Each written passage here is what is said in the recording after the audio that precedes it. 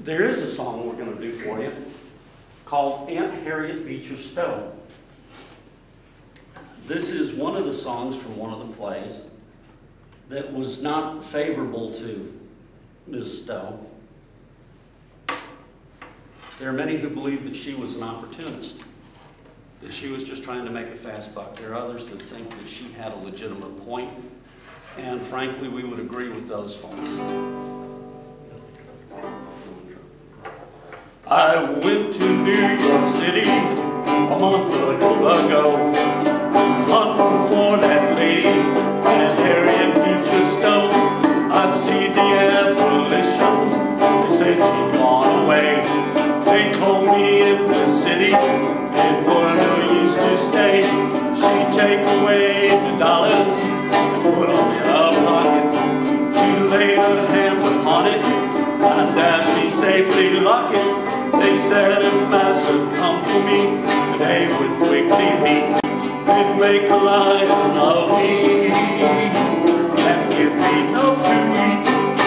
Oh, oh, oh, Aunt Harriet Beecher Stowe, how could you leave the country and saw the poor slave so? They treated this kid child as though I was a Turk.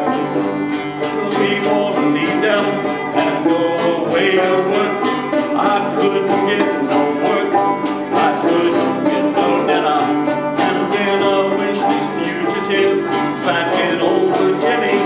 Oh, when I was working that old Uncle Tom would say, be true to your master and never run away.